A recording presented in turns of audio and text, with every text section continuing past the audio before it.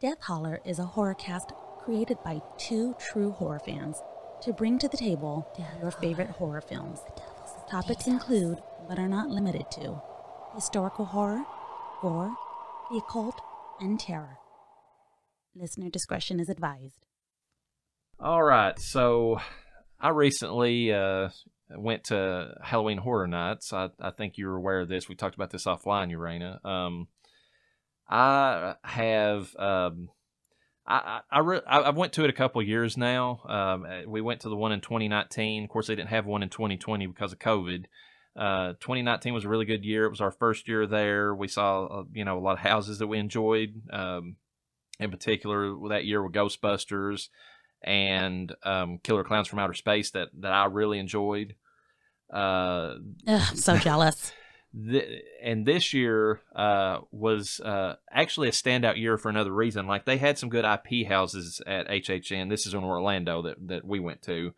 They had some good houses at this one, but they were the better ones, in my opinion, typically, or were actually the original houses, like the ones that were not IP. They were just something that they created for the year. And the one IP that stood out for me the best, and I've got a ranking here of which ones I like the most, but the one that stood out as far as IPs was The Haunting of Hill House. If you, yeah, I'm excited for that one. And the one that they have out in California looks like it's got a couple of things that are really neat that's different, which they always make different things between the two theme parks, different Universals. But the one that in Hollywood's got a neat scene where they've got Nell, like the ghost bent neck lady version of her, floating over her childlike body in one of the scenes you can see. And the way they did the effect out in California looks pretty cool that way. They didn't do it in Orlando that way. It was more like you're walking down a dark hallway, and they've got like this transparent material with Nell, the bent neck lady, up above you, and then like it flashes as you walk underneath, and you see her over top of you. Is how they did in Orlando, which I thought was kind of neat. Oh, that's actually pretty cool. Yeah, the fact that they have different aspects of it to view. Yeah, we're gonna have some interesting comparisons to make. But the one that stood out the most, I mean, I've got a personal ranking of all of them, but I mean, and Beetlejuice was one of them, but it was more toward like the middle bottom of my list, just because it's one of those houses. It's more about like you're literally walking through the movie. It's not scary. Beetlejuice itself is not scary, but like they played up like a lot of the fun parts of the movie. And one thing I liked about that house was they had like this guy dressed up as Beetlejuice who was a live actor who was actually interacting with you as you walked into the house, because it was like this ramp design that they had built to like go up into like the ghost tunnel. And as you were walking up through there, Beetlejuice was up there basically heckling the audience as they came in. It's like, what do I got to do to get a laugh out of you guys, that sort of thing. Like, and he did a really good job. So that was cool. But the house itself was only so-so for the scares and the theme and everything. The one that stood out the most, and it's one I'm going to bring up other than Hill House, is Wicked Growth. This was their traditional Halloween house. Like everything Halloween that you can think of was thrown in this house. You go into the outside of it, and it's like this big tunnel made out of that's like circular in design, that's like full of pumpkins, and especially at night they're lit up, the lit up jack-o'-lanterns. So that gets you in the mood immediately. And then you've got this witch whose voice is playing as you're walking in, and she's talking about summoning the Pumpkin Lord and how she's got these different ingredients to summon him. It's like fear and death and all this other stuff, and like it gets you set up for the house. And this house was just neat all the way through. They had like they start out with a scene where you're going like this old like timey household or whatever that you'd find in like some kind of frontier setting or something. And like there was a guy on a table, and like these small pumpkins had burst through out of his chest and were growing out into the room, and like the whole room was covered in vines. And it's like the Pumpkin Lord is like, like he's the seeds of the pumpkins are like using people to like spread, is kind of what they're hinting at. And there's like this radio announcement as you're walking through about how like there's a bunch of people that are scared about like, and that's where the fear parts of it comes in from her ingredients. They're scared about what, all the deaths that are happening. And you go through a cemetery at one scene. You go through the witch's in the witch's actual hut. And one of the cool things in the background is that they've got like it looks like a little girl, like in a cage, like, like Gretel is like, back there getting ready to be eat or something. And there's also a scene, and the end part of it's the best because you start walking through these tunnels, and they're basically you're inside of a giant pumpkin, and the pumpkin guts are all around you. And you get to the end scene, and there's a pumpkin lord, and he's above you, and like you're basically he's grabbing whatever he's got these tentacles that have came out of his pumpkin, and he's grabbing whoever comes close to him and ripping them apart and like feasting upon them to grow. And he's the one that brings Halloween as the theme of it, and the whole design was neat. I just loved it. Yeah, I mean, I saw the pictures. I don't know if they have that at my Universal. At least I haven't, researched yet because I'm obviously out in the Universal Hollywood is the one I'll be attending. So I saw these and I'm like, okay, I can't wait. I've seen his photos. I can't wait to kind of get my own and see if I have the same houses. That'll be even cooler because we'll be able to say, oh, I saw this, and kind of compare how similar or different they are. I don't know that you'll get that house, unfortunately, just because that is one of the houses that Orlando itself specifically did. I think that Hollywood maybe went different routes with the way because they've got more themed things out or more IP based things out in Hollywood this year. They've got The Exorcist, they've got The Purge, which Orlando doesn't have either one of those. And I want to say, maybe you all have Michael Myers, a Halloween one too, or something this year? Yes, we do have a Halloween. Yeah. Let me see. I'm going through. Oh, Texas Chainsaw Massacre, apparently. We had that in Orlando, and that one was neat. There was one scene in the house where they were because they pump incense, which, helps like bring you into the, the theme of the house you're walking through. Wicked Growth was cool because when you walk into the entrance to it, you've got like this fall leaf, like, dead leaves, like, it just had a real autumn smell to it, like, when you walk into the place. And then whenever you get into the witch's part of the witch's hut, it was like a cinnamon smell, like that was what they were pumping through. Oh yeah, I really like that. The Texas Chainsaw Massacre house was the worst for going through because there's a scene where you go out back behind where they have their restaurant that they've been cooking people in. And there's all these dead hogs and stuff that they've cut up, and they pump in a smell that smells like barbecue and dead meat. And boy, did it smell like what they said it smelled like. It was nasty. So good luck with that when you get to it. No, that is Which one was this again? Texas Chainsaw Massacre. It was the worst smell. No, fuck that. I'm not doing it. I'm gonna tell you. One year we went, it was a couple of years ago, I want to say 2018, and it wasn't during Halloween, but they still had the Walking Dead walkthrough. And I've mentioned that I didn't really keep my eyes open. I actually used my 6-year-old's hands to cover my eyes. And unfortunately, he walked out of that house crying his eyes off. But from what I did see, it was scary because they had like areas where the zombies, they're just about to break through the gate, and somehow they work it out in time to where they get them back into this area, get it closed off so that when people are walking through, as your group is walking past them, they do break through, and you have to start booking it, because they're chasing you, and it feels so real. And that's the one thing I love about Universal Studios is they are so good at making it look and feel real. Their production design is just remarkable. That's the thing that I love about their haunted houses. They, like this year due to COVID, and they had some of the vinyl plastic sheets up in places, and like to keep, their scare actors away from people in case of COVID or whatever. Probably overkill, but whatever. It's their decision to do that. It did give some of the scares away because you saw the sheets and you knew somebody was going to pop out from behind them. But the production design was still phenomenal. That's the reason I like going, because it's movie quality props they put into these houses. Like it looks like you're going through maybe not a high budget movie, but sometimes it even feels high budget, but definitely like middle of the road budget, like horror movies where you don't really have janky effects or anything. You kind of get that from their houses, like they put that much effort into them. God, hearing all of this, and me, I love spoilers. I don't think I'm going to get spoilers, but I can't wait till I go. I want to hear your thoughts on your all's version of it, because like we loved the one that we had down there. There was only one house, and that was the Tooth Fairy, that we thought was just kind of dull because they had too much plastic up and it kind of ruined everything. But the rest of the houses, there was always something that they did, this neat little thing they did in there that was really stood out. And even like there's Welcome to Scary, Horror in the Heartland or something. There was a scene where you're just basically walking through like this town or whatever that's like supposed to be in Ohio, and there's like a scene where you go through a butcher shop and they have like this character who's the mascot of the butcher shop called Meaty Meats, and like he's got like this big. Oh yeah. I love that scene because he's got like this big like head, mascot head on that kind of looks like the Fallout, boy or whatever from like the Fallout games. And, yes. And he kind of pops up and he's got this goofy voice like, "Hey kids," but he's got this butcher knife in his hand whenever he says it. And the way he pops out, it's just great. I loved every bit of it.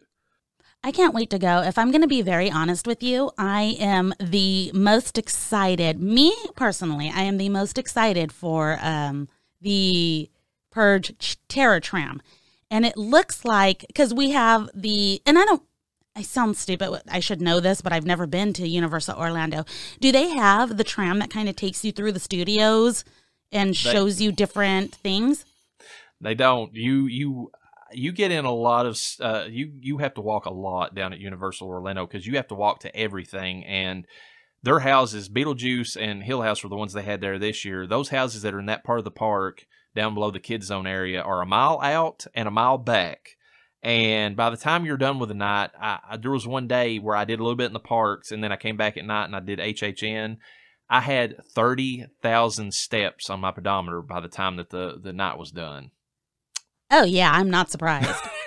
It is a lot of walking down in Orlando just because you have to go to everything. But I think the reason we have the tram is because they still do filming at Universal Studios. There's a back lot where there's still shows that are filmed and everything. So you actually they don't want people walking back there, obviously, because it's legit studios. So they drive you back there and they show you, this is filmed on this day. This is filmed on this day. This is, these are the studios for these films. So they show you that. But I know there's a specific area they can block off.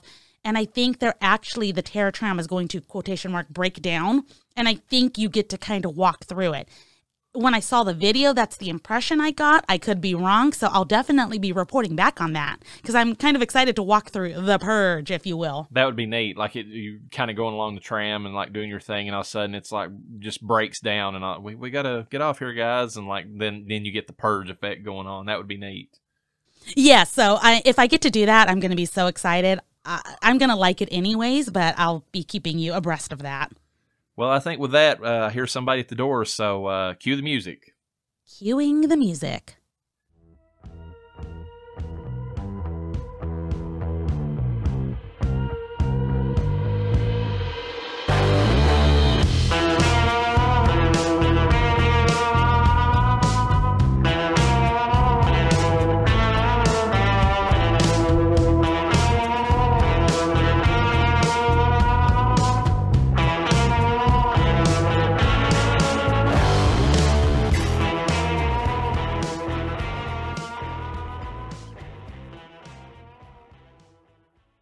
Hello and welcome back to Death Holler. I'm your host, the Reverend Dr. Death, and joining me from the realm of eternal night, Unicorn Slayer herself, La Llareyna. How fare thee, Llareyna?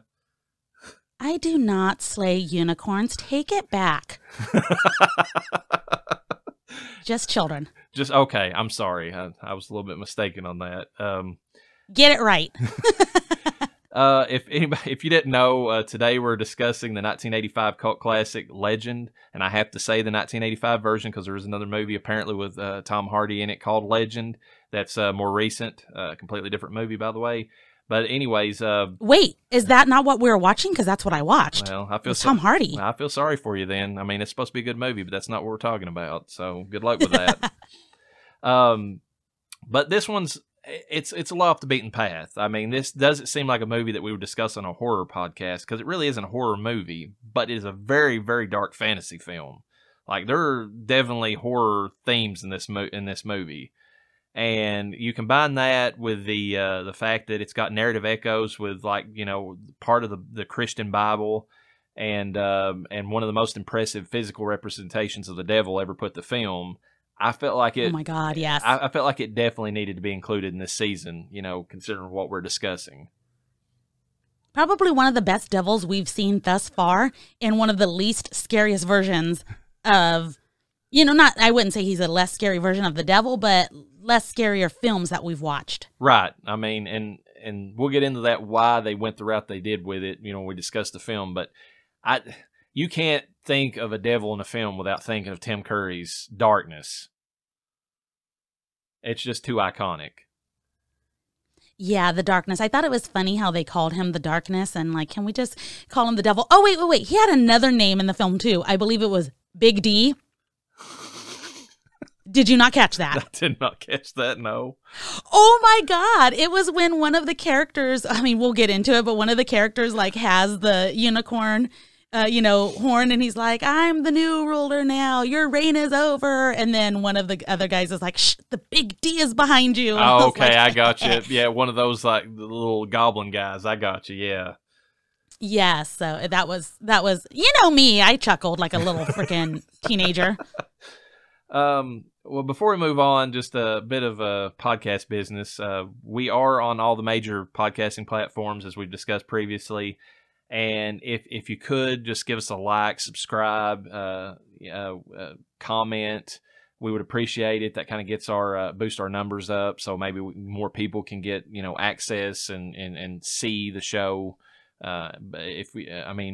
Apparently, was it Sweden is doing their thing, so they're doing their job. We just need everybody else to kind of, you know, help us out a little bit, and we would greatly appreciate it, because the more people tune into the show, the more we can do with the show, because we've got a lot of stuff we'd like to do with it, but you know we spread the word, man. Talk about us. Tell your friends. You know some people.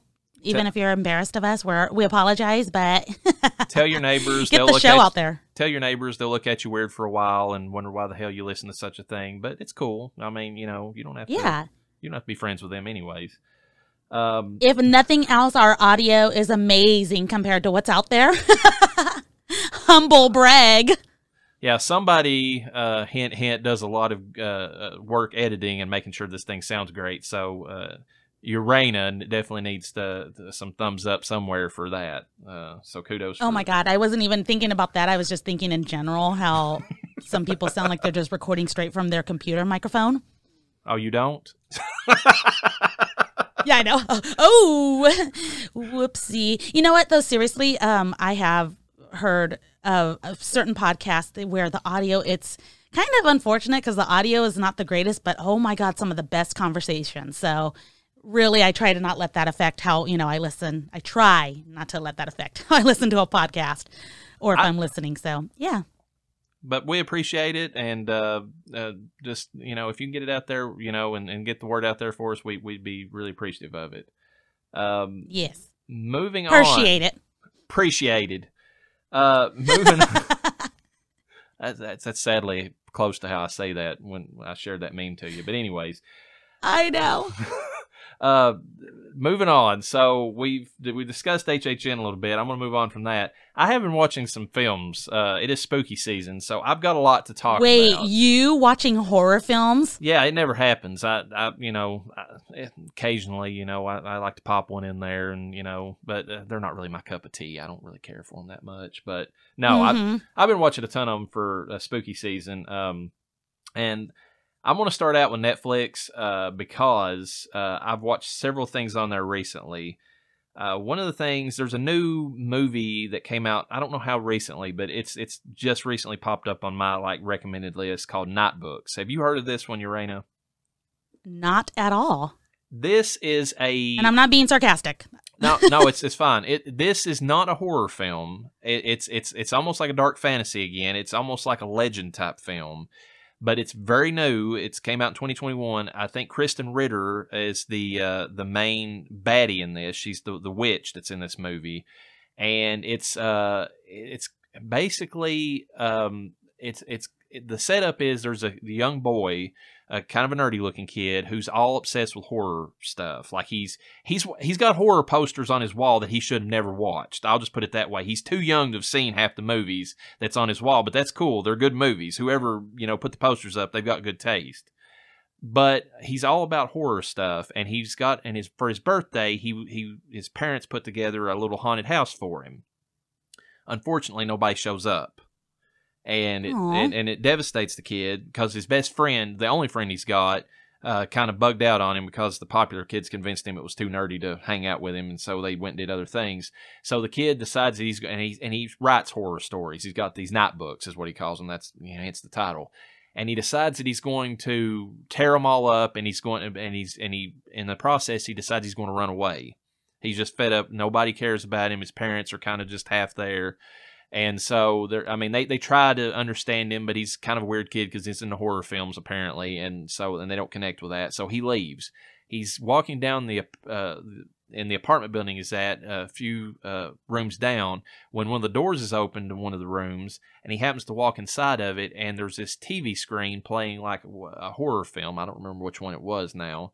And there's a slice of pumpkin pie there on the table. Well, he walks up and, looks around, and a good hint to everybody, especially for a kid, don't just eat random food that's laying around. That's probably not the best thing for you, because in this movie, it was drugged. So, and he wakes up the next morning, and Kristen Ritter, who played Jessica Jones, that's what most people remember her from, in the Netflix series, Marvel series.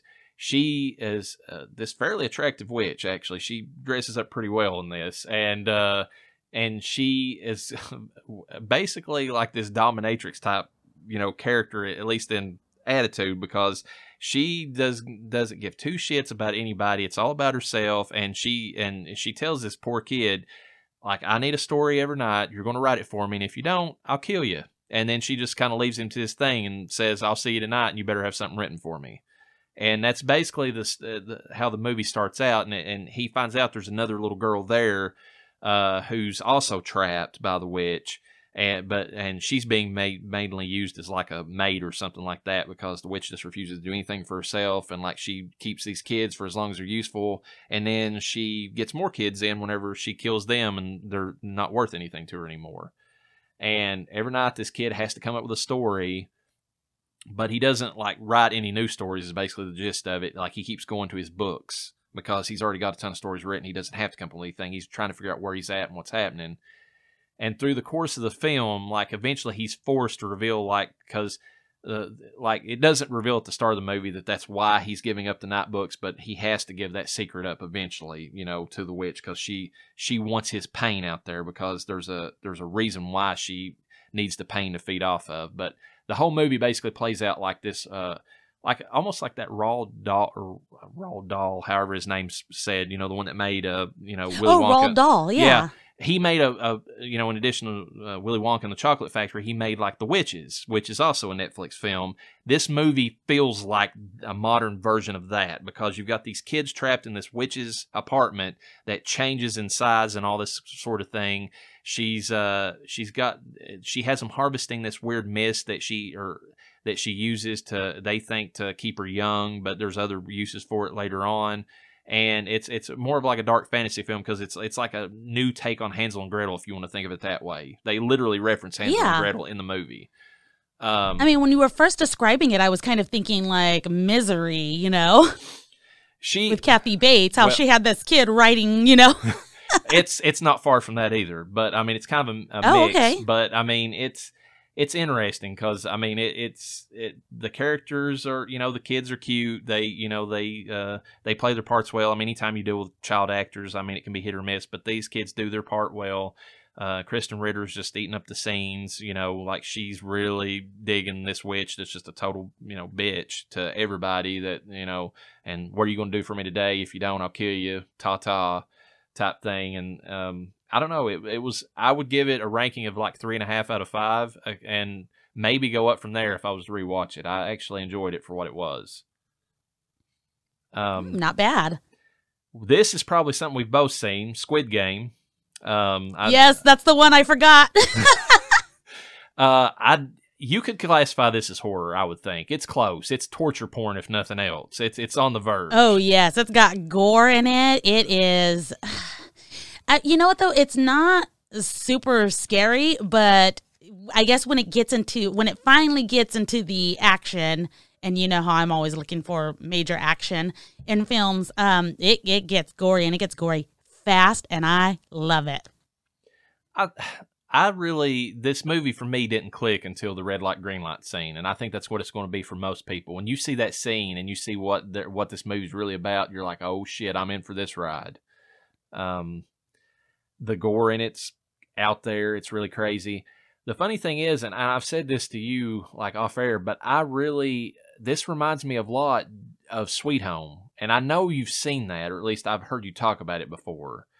Sweet Home is another Netflix Korean-based show, almost like an anime, and I think it was based upon an anime actually. But like, it's this apartment building of these people that don't really know each other, and through the action, just like they don't Squid Game, because they're all kind of thrown into this game together. But like they start getting attacked by these mutated monsters. There's been like some kind of virus that's been released over the town, and people are mutating into these horrific monsters that look like something out of Resident Evil. And, you know, it's got a lot of the same vibes as this, because you got the scenes where you got the intense gore, the horror, you know, like which there's more of in Sweet Home because it's monsters. But, and then you've got the scenes in between where you get the characters actually revealing their backstories to each other. And that's kind of that's where I'm coming from when I say they're similar. You've got like the gist of the show, like where in this one, they're all locked into this game where they're having to get killed over kids' games. But then in between, you're like, okay, what's that character's deal? The doctor, why did he come to this place? And then it slowly reveals his history. And it's like, okay, what about the old man? What about his history? Same thing with Sweet Home. It's like you've got all these different characters, and you start out with, just like in Squid Game, you start out with one character, and then you get to eventually know the other ones. And I feel like they've got that same kind of narrative arc to them. Like you get the horror, the development, the horror, and it kind of just breaks it up that way. Yeah, because in Squid Game, honestly, I would have just been like, who's going to win? If we had just gotten straight into, like, I know you're right. It's hard to get invested until you get to red light, green light. But when it comes to, like, developing, wanting to see the show more, you want to see what happens to the character next, at least when it started, because you're following one person. And I know each episode you're going to get a little bit more from each character. But I think it helps invest you in the show a little more, because then you start developing I want this person to win, or I want this person to win, or this person died and I didn't want that person to die, or I feel so bad. You know, I think they're doing a really good job of building up the characters and making you kind of invest in general into the show, even though it was a slow burn for me at first. I was kind of bored at first, but then after red light, green light, I was like, fuck yeah. I'm right there with you. I was bored up until, it did not click for me up until red light, green light. I was like, okay, this guy's a gambler. He's a deadbeat dad. He's not really, he's a shit person, okay. And then all of a sudden, red light, green light, and all of a sudden the sniper rifles come out, and I'm like, oh shit, now I know what I'm getting into. Let's go. Yeah.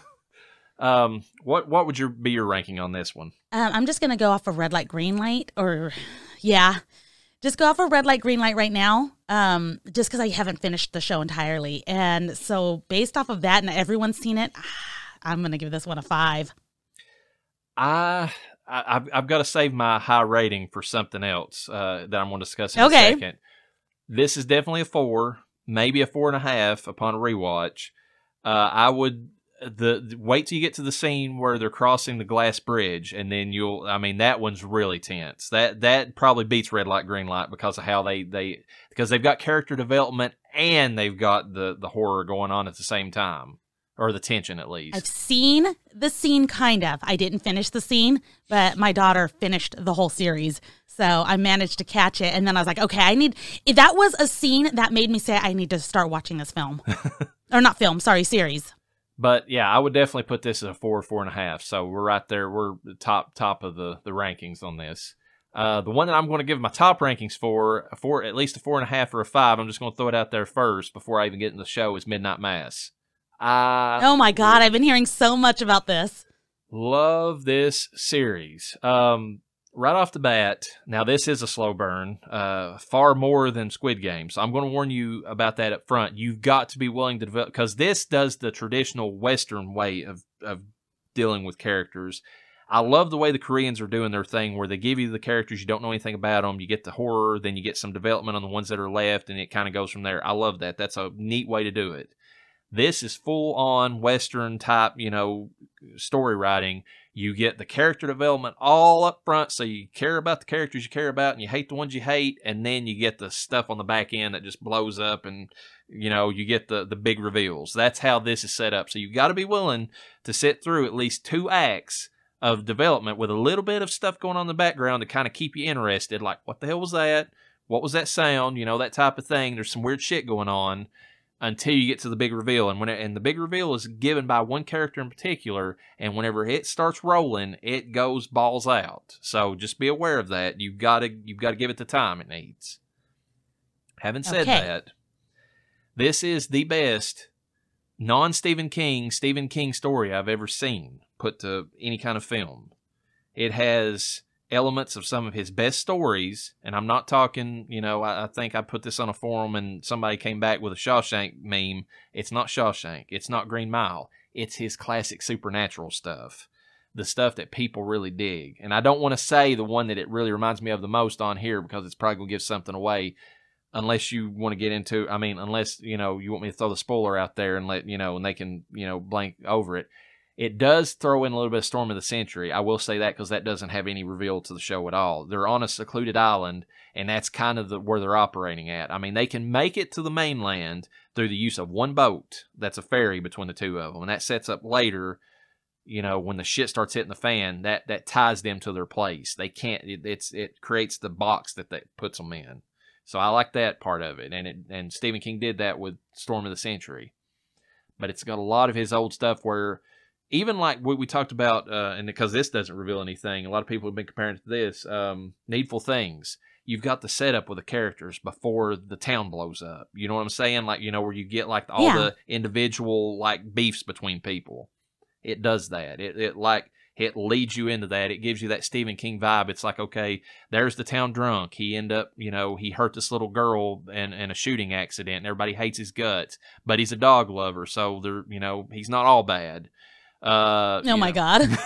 You've got the typical Stephen King character, the evangelical, hateful bitch, Mrs. Carmody, I think was her name in The Mist, but the one that is the evangelical person that everybody hates because she's so high on her own holiness that she basically there's nothing Christian about her. Like, she takes Christianity and twist it.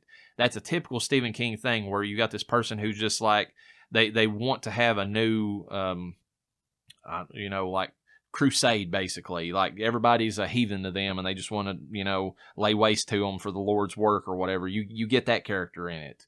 They throw in a neat twist where the sheriff of the town, the new sheriff of the town, is actually a Muslim. And so they work, because a lot of the show's about faith, and a lot of the build up to it is about people's faith, what they believe in God, or if they don't, what happens in the afterlife. And there's a reason why they dwell on that stuff before the big reveal, because the supernatural creature that they bring into the mix actually blends well with that theme. So, okay. And so you've got this Muslim character who's, he's the only character he's the only person in town that has that religion. And you've got this, and you've got this pull and tug, like his son's kind of interested in the local Catholic church because it's the only church there. But you find out that he lost his wife at one point, and his wife, and the only thing that she held on to during all of her terrible suffering that she had with her cancer was her belief in Allah. So if her son, was to convert, that's like him basically pissing on their faith, so there's like that twist and pull. There's a lot of that going on in the show.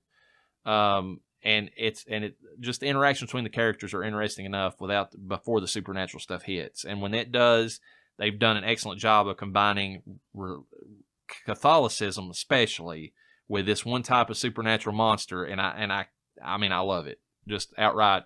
4.5 or 5 out of 5. I could rewatch this and it would probably go up definitely to a 5. Can I throw out a wild guess? Yeah, if you don't want to spoil it for anybody. It would spoil it. You don't have to give it away. Okay. Maybe we shouldn't. Well, spoiler alert for the next minute. What's your throw out here? Spoiler alert. I have not read this anywhere or anything, but just listening to you, the thing that comes to my mind is Salem's Lot. It's exactly what it is. Oh! I have to watch the show. So anyway, spoiler alert over. It definitely fits that particular movie you just mentioned. You know, that's the one that it definitely reminded me of. I was like, oh my God, this is like the best version of that story that I've ever seen put to film. And that was a really good storyline, especially for my people, or people like me. But moving on from that, that's what I saw on Netflix. I didn't really catch anything on Shudder. I know we like to throw things out there to them. I tried watching last night because I sent the message to you, the Joe Bob Halloween Hoedown. The movie that he let one of the guys who directed Halloween Kills and the new in Halloween 2018. He let that guy like pick a film for him, and it's supposed to be a Halloween episode, and they pick a film called Angel, which is like this. It's got a serial killer in it, but it's basically like this young 15-year-old honor student who's also a prostitute who's like on the Hollywood main strip or whatever, and all the weird characters that she's friends with. Like there's a trans drag queen or a trans hooker that's there. Or a drag queen, however they want to define it. There's an old cowboy that's past his prime that's like selling autographs. There's just, nothing about it is horror themed at all, like really, other than the fact there's a serial killer killing these prostitutes, and it doesn't have a Halloween feel to it. So I was trying to watch it last night, and I fell asleep, and I'm just like, I hope the second movie, whenever they premiere it in like a couple of days, is actually something more Halloween themed. But that's the only thing I really tried to watch on Shudder, and I wasn't too impressed with that particular movie. It's called Angel, if I didn't throw that out there. Yeah, you did. It sounds like you were not really feeling this film. It was good for the type of film it was. Don't get me wrong, because I've watched a lot of shitty horror films. I'm just going to throw it out there to people. This was not shitty in its delivery. They actually, the character development, the way that they filmed it, just the look of the film was quality. And I've never heard of this film, so that was neat. But it's just like, I don't get anything out of like these, I don't know, like almost like, it's like Maniac's one of them. It's like one of these, like the human killers or whatever, they're just like twisted, serial killers or something like that. I got to have a little bit of supernatural to really get into a film to really like it a lot. And I can deal with some of the, the basic, like, stories about Ed Gein and some of that stuff, because they're interesting from that perspective. But if it's a made-up serial killer, I don't know. It didn't. It's not that the reality is not scary. It is scary, but something about supernatural, it's what you think is not possible becoming possible. That freaks me the fuck out. Yeah, I mean, like Texas Chainsaw Massacre technically is exactly what I'm talking about. I don't like. I mean, I love that film. And I guess Michael Myers is until the end of his film in the original Halloween. He's basically just a serial killer. But there's something about that setup that's a little bit more interesting to me, because, like, you don't know those characters. There's something, unknown, unknowable about them.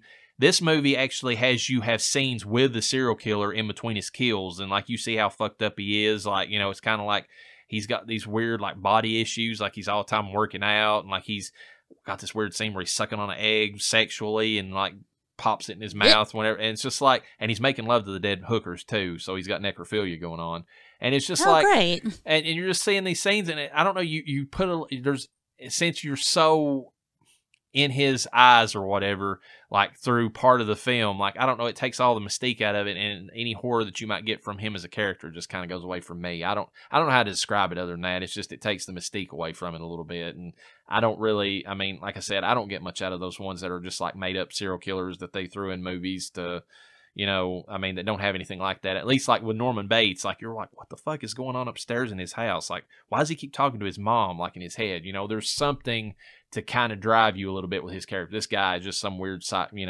looking dude that just goes around trying to pick up hookers and kills them. Like, I don't know. It just didn't do anything for me that way.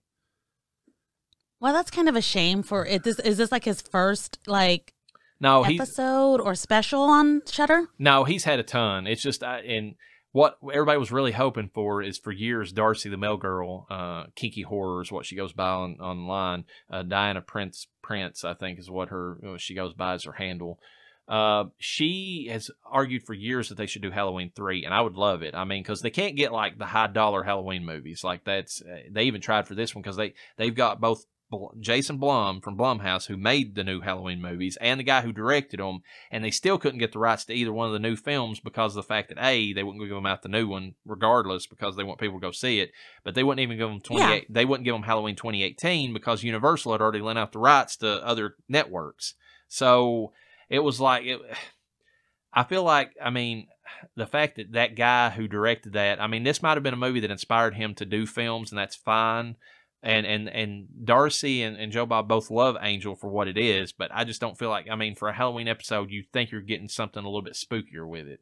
I mean, he's done some he's done some shitty, because he had to, Halloween themed films, but at least they had the theme to them, like Hack-O-Lantern, and I think there was like and that movie's terrible. But anyways, like he's done some stuff like that, but at least they were based around Halloween. Like this has nothing to do with it. Yeah. Well, that's sad. Yeah, it is. I was really disappointed with it. As far as Hulu goes, you can chime in on this. What We Do in the Shadows. It's not quite over yet, but I've been loving that. Especially the last episode I saw, which I haven't seen the one this week, but the last episode I saw was where the sire escapes from from his internment or whatever, and like you get to see the return of the Baron in his little pink car, which I don't know if you caught this reference. Did you get that was from Gremlins that they were imitating in that scene? No, not at all. It reminded me of that because, you know... And you even mentioned it to me, and I was like, okay, did I miss this or something in Gremlins? What am I lacking right now? It's at the end of Gremlins where Gizmo is flying around the little department store in the pink car, the little pink Cadillac that he's driving around in. And when the Baron rolls in his version of it, I was like, oh my God, that's so cute that they made him ride around in a car just like Gizmo.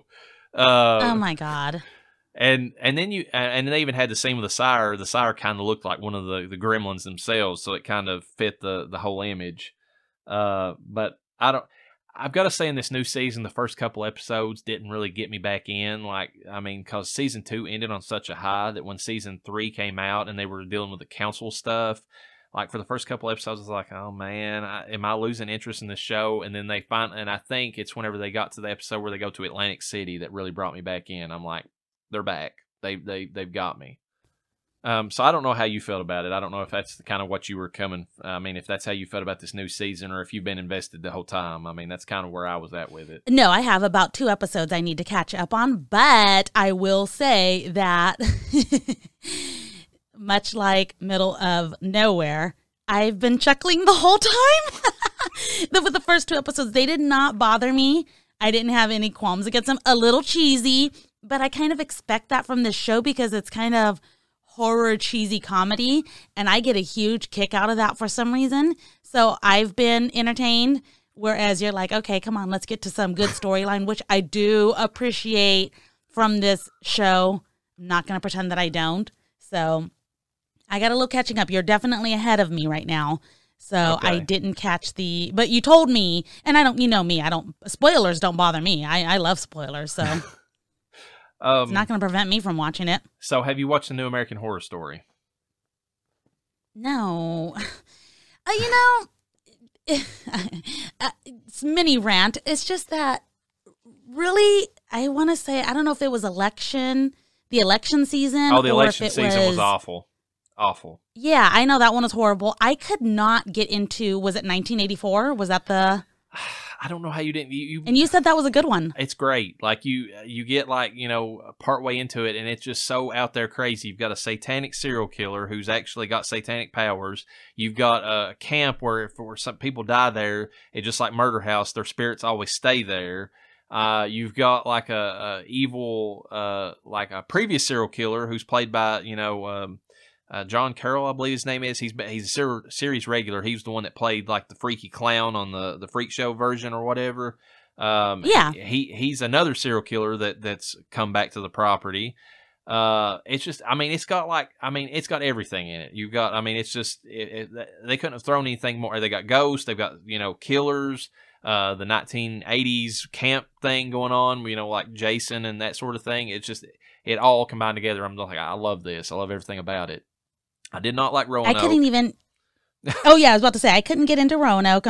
My husband swears up and down that's one of the best seasons. I'm like, you were just looking at Lady Gaga's bits and pieces, so I don't believe you. They say that Hotel was a good one. I need to go back and rewatch that because I only got like 2 episodes in, I believe, on that one. I did like Hotel. But I did not like Election. I'm like, you guys couldn't have took this whole Trump thing, you know, and made it into something any better than what I was just like, oh my God, I'm so over this. And I refuse. Was that season called Election? Or was it Cult? Or no, Cult, was it Cult? It was Cult. That's the name of it, yeah. Okay.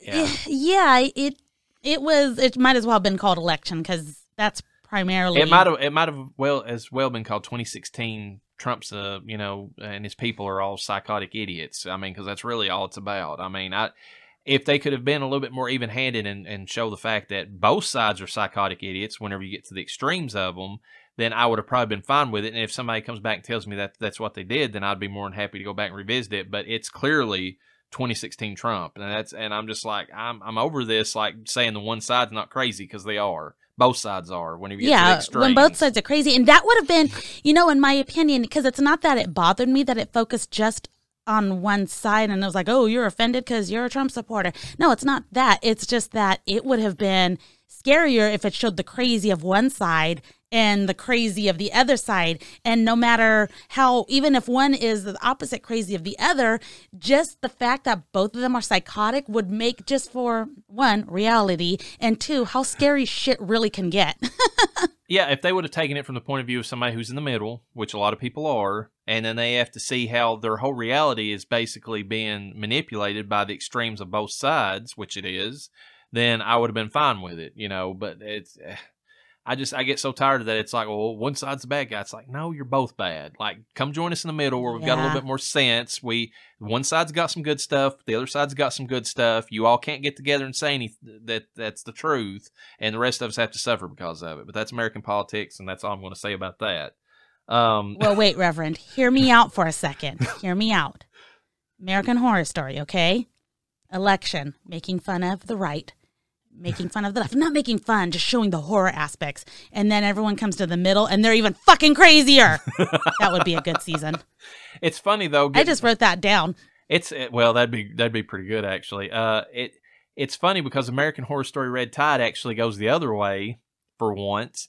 And this is like the QAnon, like, you know, horror story. I mean, they even mentioned QAnon in the last episode, like of at least Red Tide, because this one's split into 2 different sections. You got Red Tide, and then you got like whatever the one with the aliens is called. But this is basically the gist of this season. Is what if the Hollywood elites, you know, drinking blood to open up their creative energies was a real thing, and they're basically, you know, satanic vampires, which they're not Satanists in Red Tide, but just going along with the QAnon bullshit. You know, yeah. It's like, I mean, this kind of looks at it from that point of view, and it's interesting up to a point, and they have some really, I would say episode 5, because there's 6 of them, is probably the pinnacle of this season, because the fact that they get some of the best emotional work, and like out of Macaulay Culkin, and was it Sarah Paulson, I think, the series regular. It's been with them for years. Those 2 characters in their scene, the last scene they have together, is some of the best stuff they've done in American Horror Story, just character-wise, in years. And the fact that they got Macaulay back out there, and they got him, and he does a great job through the whole thing. I love that part of it. And the story itself up to that point is both creepy. It's got a good flow to it. I mean, it's really well done. And then they waste every bit of that in the last episode, because they take this semi-serious story investigating, you know, like creativity and like, you know, what lengths people go to make sure that they can, you know, I mean, it's kind of predicated on the idea of like using drugs to expand your creativity and that sort of thing, and addiction and all that. And the last episode is basically just them going to Hollywood and creating like a whole mass of these, like, you know, because the theory in the show is if you take the pill, but you're not a creative type, it makes you into like this mindless monster who's just filled with rage and wants to attack everything because you realize your mediocrity. And so they go to Hollywood, and like one of the characters is handing out pills to everybody to try to find her next big star, because she's one of these big talent agents or whatever. And she basically fills Hollywood up with like all these raging vampires, and they start destroying like Hollywood and therefore the country when they start spilling out. And it's a little bit too much of like a what the fuck ending for how the show started, because it started with this, it starts with this family, and like the dad is a creative type and the daughter's creative too, and the mother might be, but nobody knows. And it kind of deals with their drama, and it kind of mixes in a little bit of Macaulay Culkin and Sarah Paulson's interactions, and they're all personal, like smaller stories. And then you get to the ending, and it's just this big, like almost zombie, like, invasion or something. And it's like, Ryan Murphy, okay, you just couldn't nail it. You couldn't get the ending on this one. Well, you're upset about that. I'm over here laughing because it basically is an implication of how stupid and mindless everyone in Los Angeles and Hollywood is. And this is coming from your resident California spirit over here. Okay. I connected that so quick, and I'm like, they really are as stupid as that. That would happen. I am telling you right now, that would be the reality of Los Angeles. If you hand those pills out, like 90% of them are going to be mindless freaks. Well, the only thing that I liked about the Hollywood part of it was the fact that it had a good undercurrent comment about the fact that there's all these people that are like basically working these menial, like horrible low-wage jobs out in California. Low wage versus the rest of the country, because you all have to set, wages like through the roof, but that's a whole other issue. But I mean, like these waiters and waitresses and all that are all writing their own screenplays all the time, because that's the whole reason they came out to California, was to do that too, and they never quite made it. And it's the low-grade anger that they suffer with every day, because they have to wait on these Hollywood types that are walking in and out of their lives and reminding them constantly of the fact that they never could quite hack it, And oh my God. So there's a little bit of that, and that makes sense, but I don't know. I wasn't as disappointed with the ending as I've seen other people online, because I read that it was disappointing prior to, and not how it ended, but that it was disappointing. So I set my expectations really low, and I was like, that's better than what I expected, but that's not saying a whole lot. Well, the people that are upset are those LA devotees that are like, that wouldn't happen to me. I'd be like the almost awesomest creator ever, That's my opinion, and I'm probably right. Yeah, you probably are. I would probably give this like a 3.5, maybe 4 out of 5, even probably 3.5 though. That ending kind of brought it down quite a bit. I mean, it's so good of a season up to that point. It's probably one of the best they've done in years, and then they just can't quite nail the ending, because I know what they were going for, because we just discussed it, but it doesn't. I mean, it's a little too bombastic, a little too much versus what they set up previously. It's like a tonal shift that's just, for a very last episode, it's too out of nowhere, straight out of nowhere. And it sounds like they didn't, it sounds like they didn't really hit the mark either. It sounds like a lot of people were upset about it. Yeah, it across the board, people were upset, because they were getting this really good family, interpersonal play, and then they get this, zombie invasion of these people, in California freaking out because they can't, be creative, and it didn't fit. Wah wah. Wah wah. As far as spooky season watching, I for some reason ended up with Amanda Seyfried trifecta this year. I watched Jennifer's Body prior to October coming out, because I love that movie. I love that movie. That low-key has some of the best lore in it that's been introduced recently in years that I'm aware of, and maybe it's based on really, like, actual lore that's like myth or whatever, but the fact they take like a non-virgin sacrificed to Satan, and then and she comes back to life as like this evil succubus, that's a neat twist. I think that's a cool, like, Oh, is it now? Big shocker.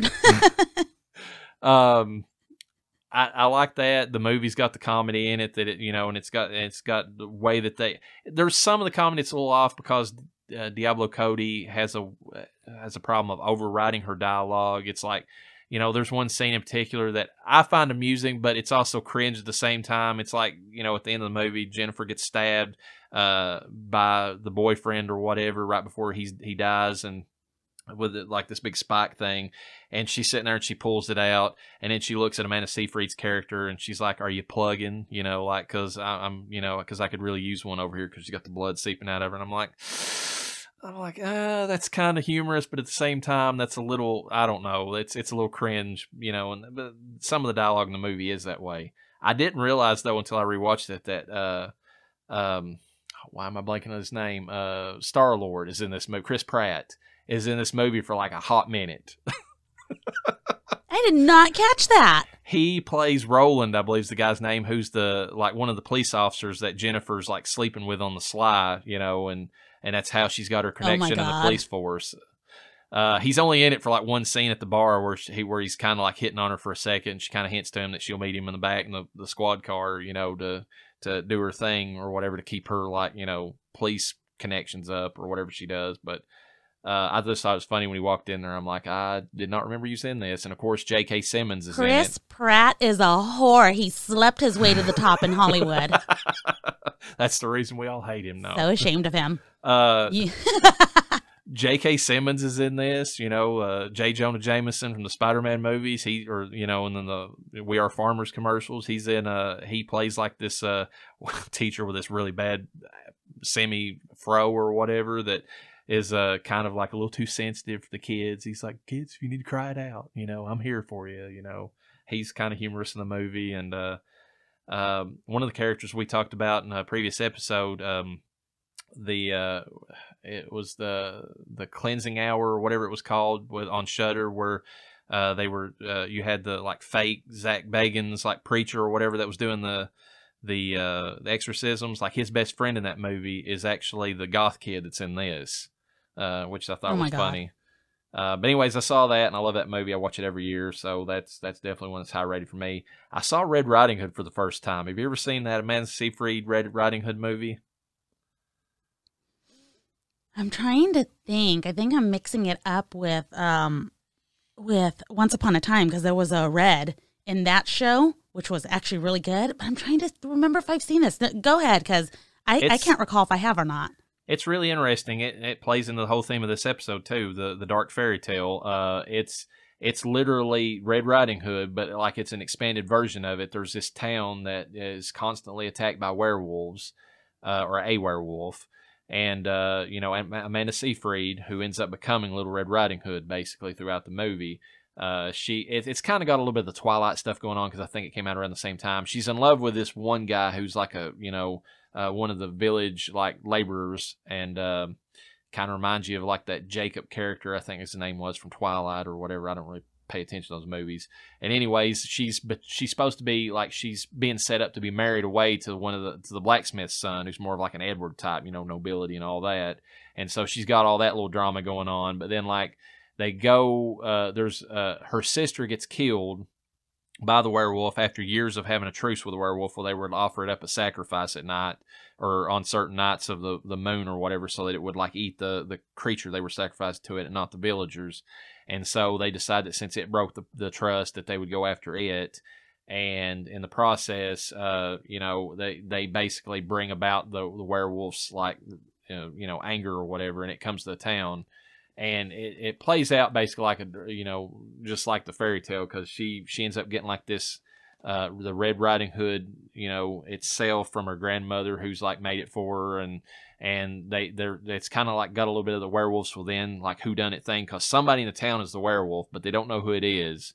And they get Gary Oldman, of all people, which was interesting to see him in it. He comes in as like this famous werewolf hunter who lost his wife, whose wife became a vampire, and he had to kill her.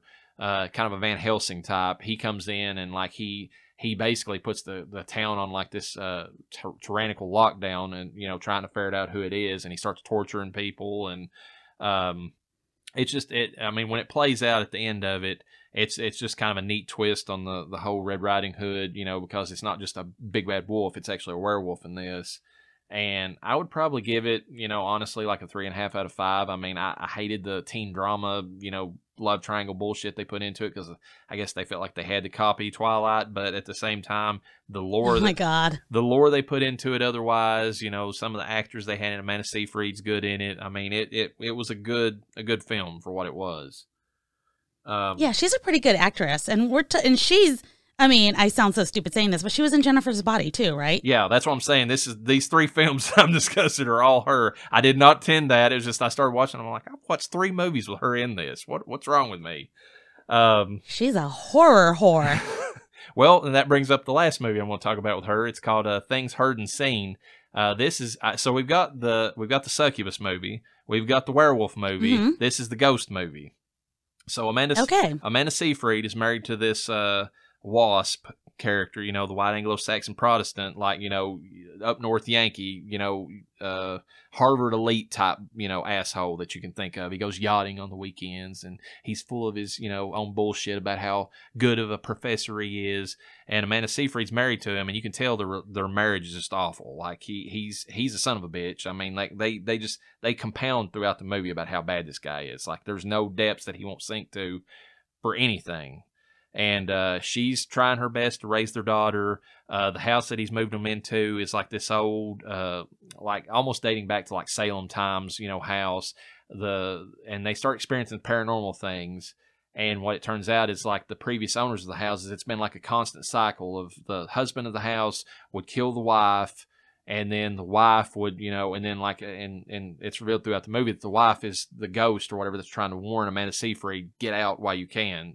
Your relationship's doomed like ours. And there's not a lot of, I mean, there's not many visuals in this at all. It's like, you know, a lot of lights flickering, you know, stuff popping and stuff like that. They don't show any, like, I mean, there's a scene or two where they show like a semi-transparent figure, but it's not like, they don't focus on that much. It's mostly about, it's more of a drama than anything. It's, you really see this horrible husband devolving, like his mental state just keeps dropping, almost like The Shining throughout the movie, because his lies just start compounding on top of him, and he keeps getting caught. He's been cheating on her with a college student, probably has been for years, but he finds one local and he starts cheating on her with her like immediately right off the bat as soon as he moves this town. He has these paintings outside of his room that were kind of his claim to fame about like he, you know, what got him into the school that he was in and all that. Well, it turns out throughout the reveal of the movie, and I'm going to reveal this just because the ending sucks enough to I don't really think people should have to watch this, and I'll get into why, but like, so anyways, so the paintings were his cousins, who was kind of a drug addict or something like that. And it turns out that he killed his cousin while out on a boat while they were out yachting or whatever, and took his paintings and took claim of them as his own. And that's what got him into art school or whatever what he's over now. And so, and he's lied about his, like, he forged his own acceptance letter or his own recommendation letter from another professor. That gets revealed later. One of the professors that he's under finds out that it was forged. And whenever he confronts him about it, he drowns him just like he did his cousin.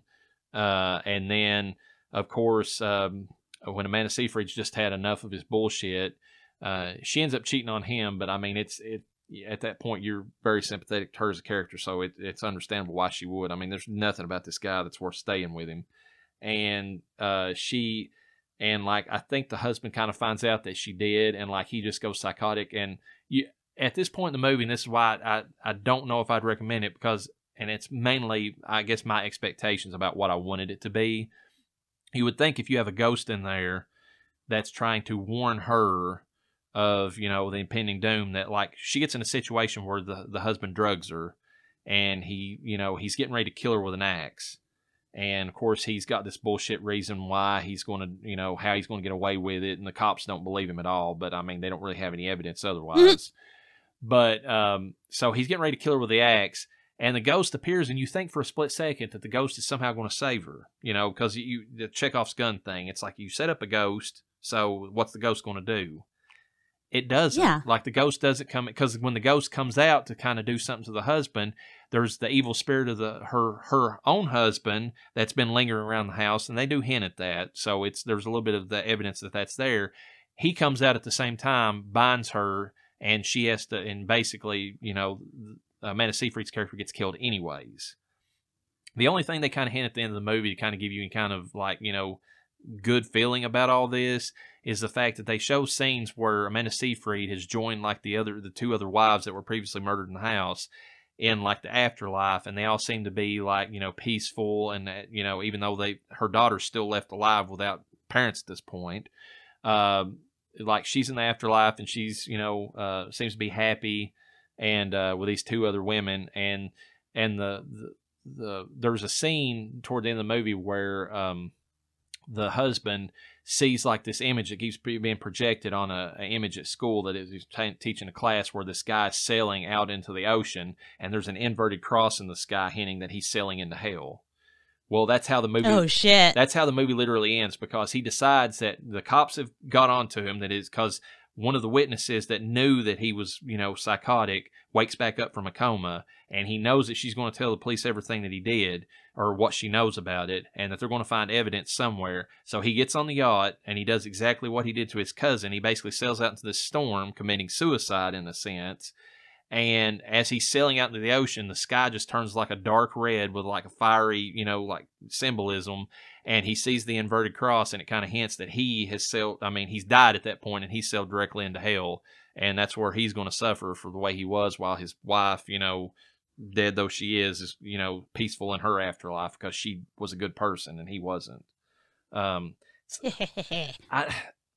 don't know. I wanted the ending where he got caught, because he doesn't get caught. He just kills himself and he goes to hell, which, I guess that's the ultimate payback, but I don't know. I just felt like, I was like, man, I was really invested in both the, just seeing him get his comeuppance and seeing Amanda Seyfried really like fight back against him, because you feel bad throughout the entire movie that she's having to put up with this abusive asshole, and then you get to that ending and you're like, no, that left me wanting a little bit. I didn't get what I wanted out of that.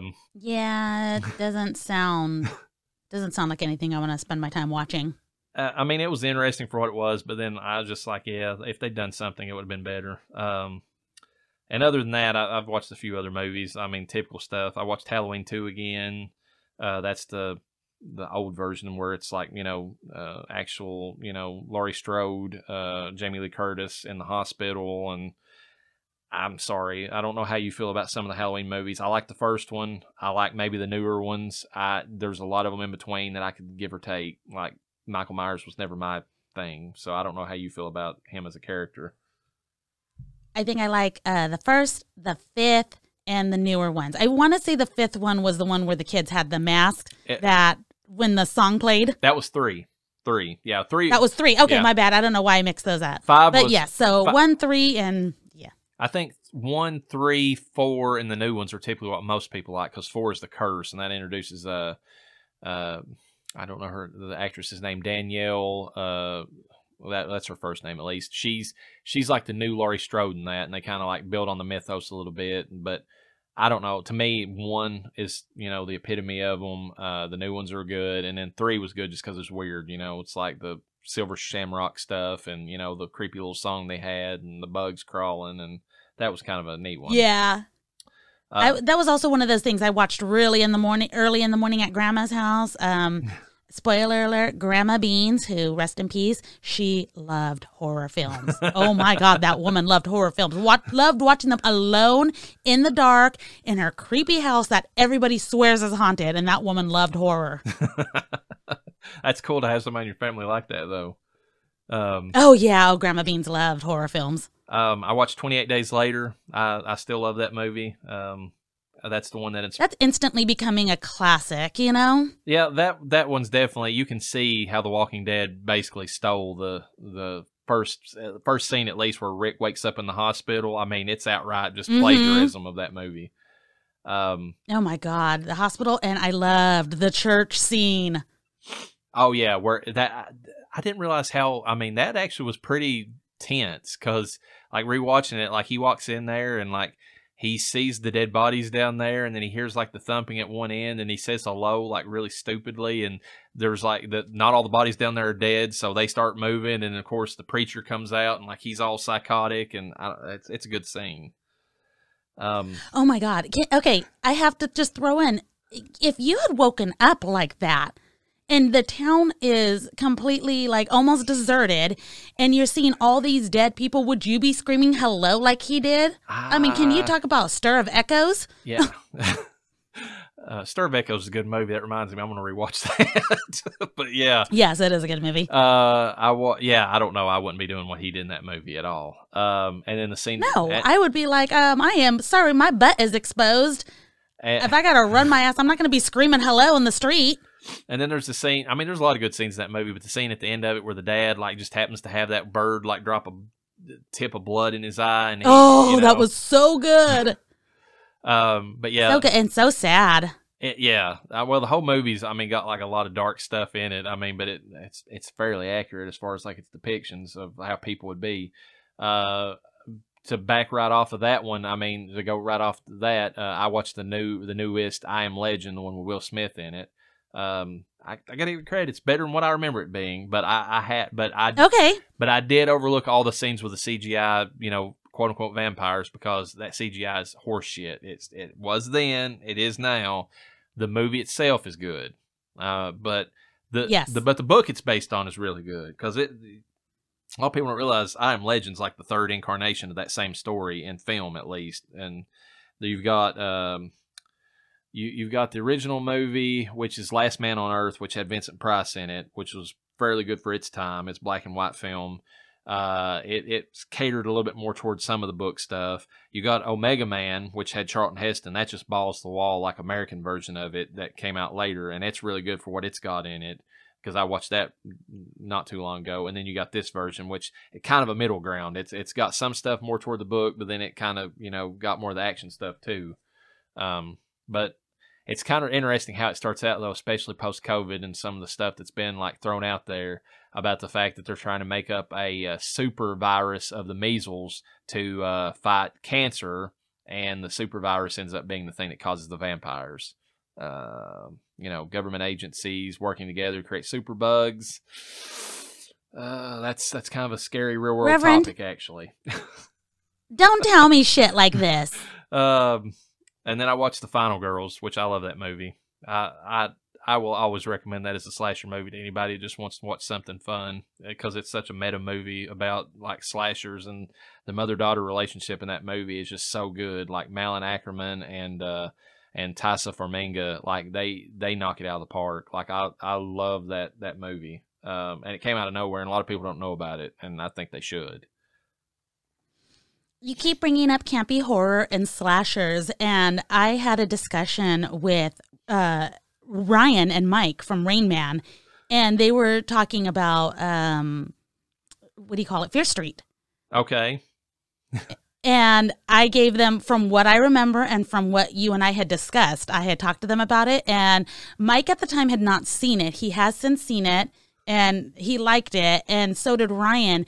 And all they focused on was the campy horror. And they're like, you just don't like campy horror films. And I'm like, okay, I do like some of them. It's not my top choice, but you're missing the entire storyline. If you're just going to say campy horror, it was great, because it did focus on that a lot. But if you didn't follow the rest of the storyline, from what I heard from you, from what I heard from my daughter, my husband, and from what I witnessed, it wasn't great.